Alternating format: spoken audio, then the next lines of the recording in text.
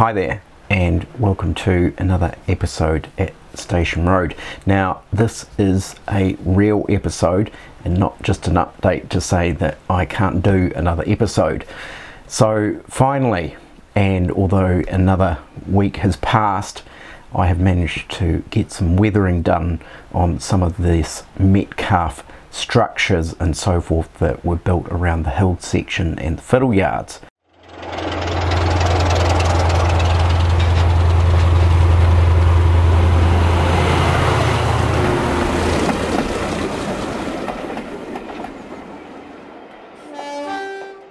So going back to the various different phases I've been through for the hillside, the church scene and the fiddle yard, it was completely reconstructed in the end, and then it came down to a process of working up the actual infrastructure elements, for example the retaining walls, fences around the church and other retaining wall sections, particularly on the roadside and things like that.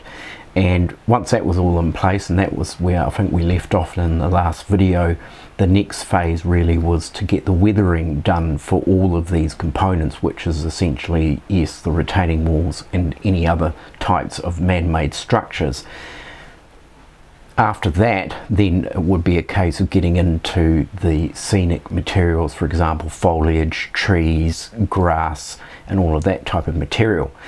So in this video we are simply tackling the weathering side of the infrastructure and the processes I use to actually go through that. So there's actually quite a lot of weathering that took place, because there is actually quite a large amount of man-made infrastructure around this particular area of the layout. So I think without further ado, let's just get into this and see how it goes. So in order to get all these components weathered up, I've essentially set up this area on a portable table. This is going to be easier to access all this stuff from here rather than on the layout, where I could be potentially reaching over things and breaking stuff and so forth. So the other benefit too, of course, by weathering it here is I can temporarily sort of position some stuff together, for example this retaining wall, so we can then actually weather around the corner and do the tunnel portal at the same time, which will give us a nice even weathering. So as you can see, I've kind of set the hill up on a bit of a platform here so that I can sort of position all of these components, and of course we've got these lower retaining walls to weather. There is now an added little piece here which is actually part of the hill formation which needs weathering. So the idea is that we'll get a uniformed kind of look in terms of the weathering across all of these different areas. So I'll have to move things around a bit obviously as I continue with the weathering, because you know we have the overhead bridge here. We have to position that up there, which will mean I'll move the hill. We've also got some other bits of lower retaining wall section here. There is also another length of this as well. So in terms of weathering powders, I have put up videos before I think showing how I've gone about doing this, so I guess in a way really this is more of a kind of a recap. But the weathering powders, I've just got a couple of containers of different tones that sort of work quite well with these Metcalfe kits, and they're just simply ground up from soft pastels, or chalk pastels as some may know them. And this particular brand and set, which is Earth Tones, is actually really good because it pretty much means I can use the entire set, because you go through from the black to browns and so forth, and then you actually get into a few kind of rust colors and so forth, and then also actually up at this end as well. Probably the only one I wouldn't actually use out of this is possibly these two here. They're possibly a little bit too bright, but yeah, it's a great set, and for $13 you're gonna make a huge saving rather than buying individual modeling weathering powders. So we also have our soft bristle brushes here, and these have actually been well used now. They're starting to get a little bit flared out, but they still do the job quite nicely. So I think what we'll do is we'll just sort of start with certain areas and slowly work our way around, and as we get to adjoining pieces, for example in here, we will have to position this in place, and likewise for other areas as well. So we'll get into it and see how it goes.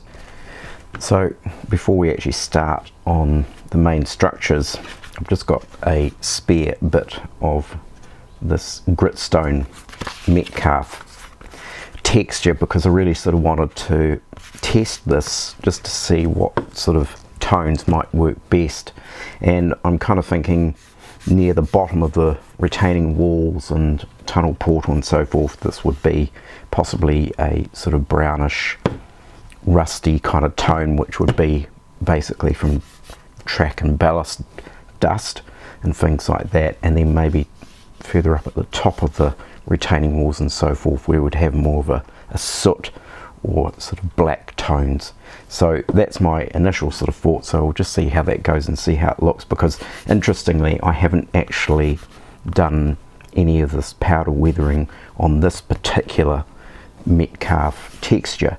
It works very well on, of course, the red brick textures, but I haven't actually done anything with this, so it'll be interesting to see how it actually comes out.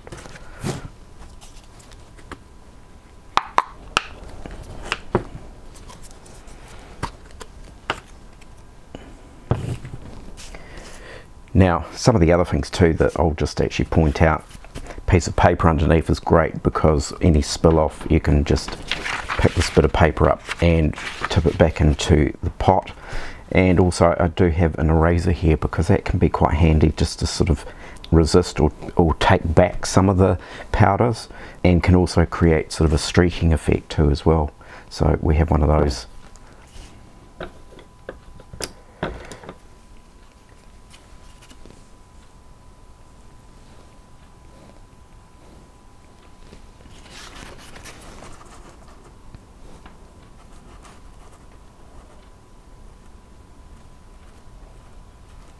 Now I'm actually working my way from the bottom heading up because I want the powders obviously at the bottom, or the texture at the bottom, to be a lot heavier, and it sort of fades out as it goes up, and then tapping it of course as well to get any excess off.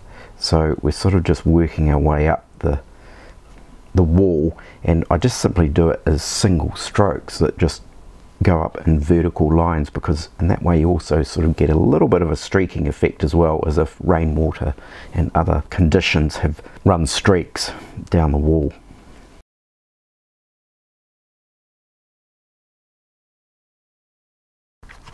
So even from that simple little bit of weathering there, you get quite a significant change in the material. So that was the darker brown. I'm actually going to try the lighter one in this other corner just to see how that looks.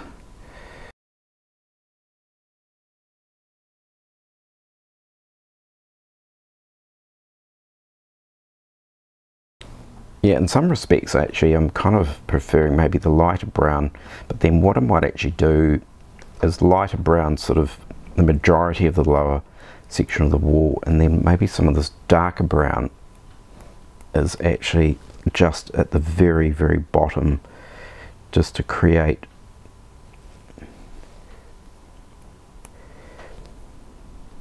a heavier tone, which would essentially be where the tracks are, and you're obviously going to get a lot more build up towards the bottom of the wall.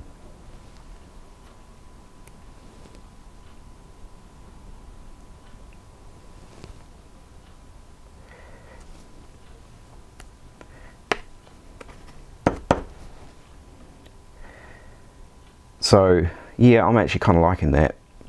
So that would actually be the lighter brown sort of generally sort of kind of going up, and then some of the dark brown at the very bottom. So the other tone that I'm considering using, which would be something that runs from the top of the walls and the tunnel portals and so forth, and that is this essentially black powder, so that's really representing things like soot and diesel smoke, things like that.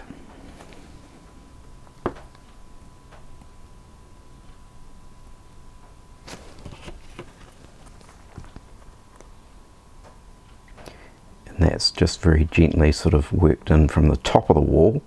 This is going to be particularly good where the arches are in the retaining wall, because that will give the arches even more depth, so that it sort of looks like, and obviously you get build up in the crevices and up under the arches anyway within railway infrastructure. So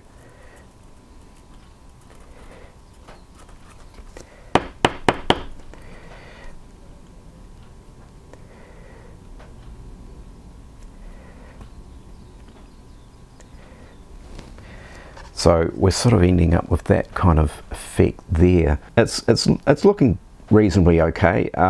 Probably gone a bit too far, or I might use a finer brush up at the top end. We can also actually run an eraser through here, so we sort of get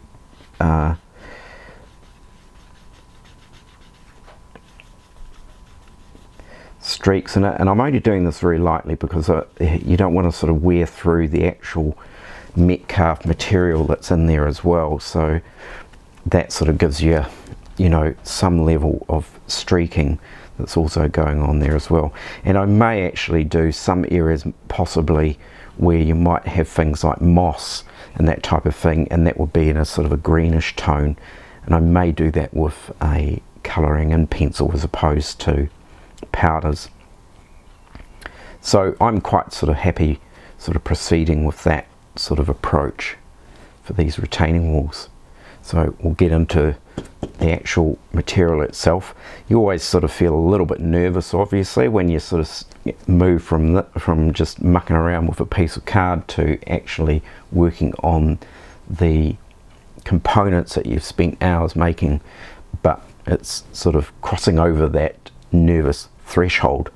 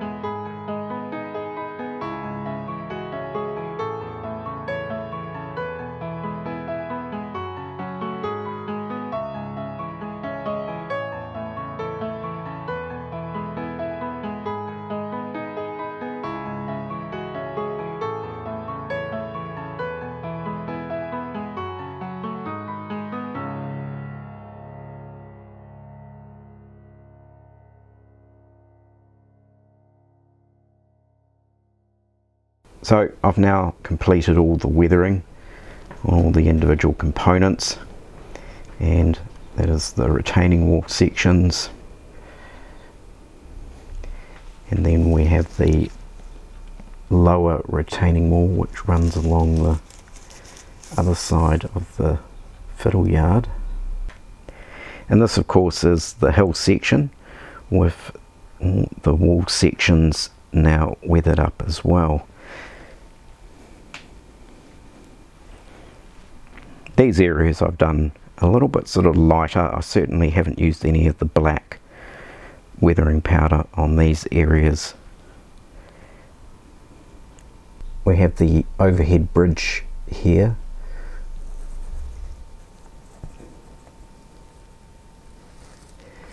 And then we have some tunnel portals as well. So the next step now is to actually lock all this weathering powder in, and I do this simply by using a very matte finish spray lacquer or varnish. And previously I used to use the Testers lacquer, and it was absolutely fantastic. It gave a beautiful matte finish, and you didn't get that ghosting or foggy effect that sometimes you get with cheaper paints. Unfortunately here in New Zealand you just can't get this stuff any longer, so I don't know what the story is, but it's just not possible to be able to even find this stuff any longer. So I've switched to the Citadel Monotorium varnish, and it is probably just as good, possibly could even be better. It gives a beautiful matte finish and doesn't seem to be prone to the fogging or ghosty sort of effect. Once again, this is actually also quite tricky to find, but it's at least not completely impossible to get hold of this stuff here in New Zealand. So we're going to go ahead and spray all these components, and then once that's all done we can put them back into situ and see how it goes.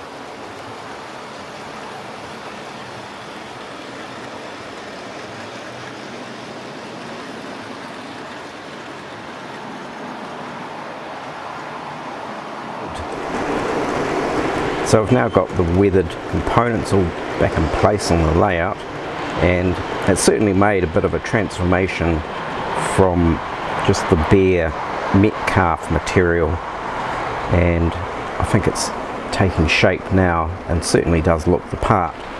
So once we get some scenic materials, grass and ballast and all those other bits and pieces, I think that's certainly going to bring this particular area of the layout to life.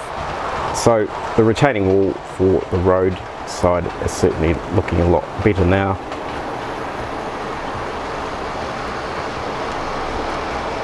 And the tunnel portal as well, with a few faint soot marks to indicate steam or even diesel.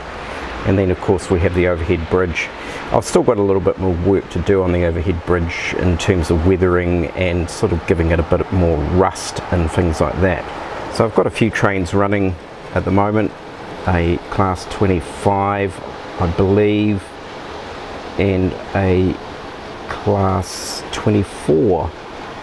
I can never actually figure out which ones are which sometimes, but either way the 24s and 25s are one of my favourite classes of locomotive. So I have a few of them now actually that I've added to my collection.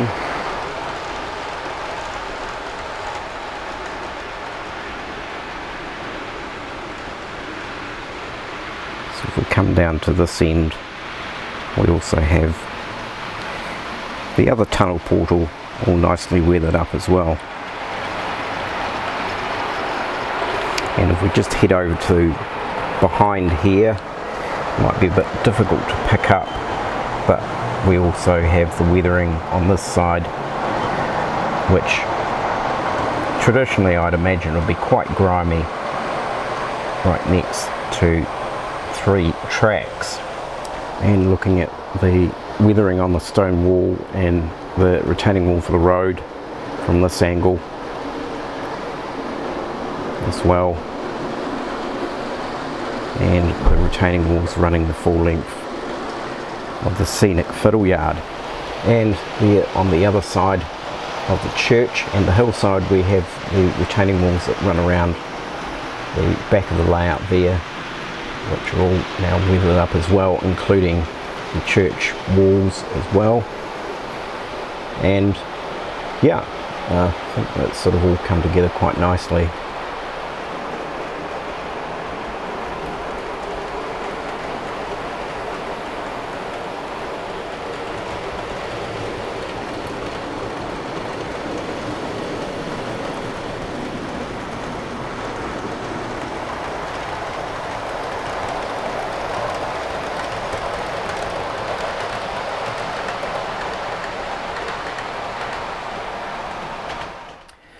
So there we have it. We now have all the weathering components done for the man-made infrastructure, and the next phase, and I am hoping this is not another 2 months away and that I can actually start work on this a bit sooner, or hopefully maybe a lot sooner, is the actual scenic materials. So we're talking static grass, flock, trees, all of that type of material we can actually start working on. So hopefully we'll be able to get onto those types of scenic treatments very soon. So I'll leave it there for now. I will just like to say thank you very much for everyone who subscribed, all the people who have submitted comments on my videos. I know there are some unanswered comments in there that I really need to get to. I do apologize for that. I will get to those. And I guess thank you all very much for your patience while I'm going through this very super busy period in my life where I just never seem to have enough hours in the day at the moment. So take care everyone, do look after yourselves, and I will catch you next time. Bye for now.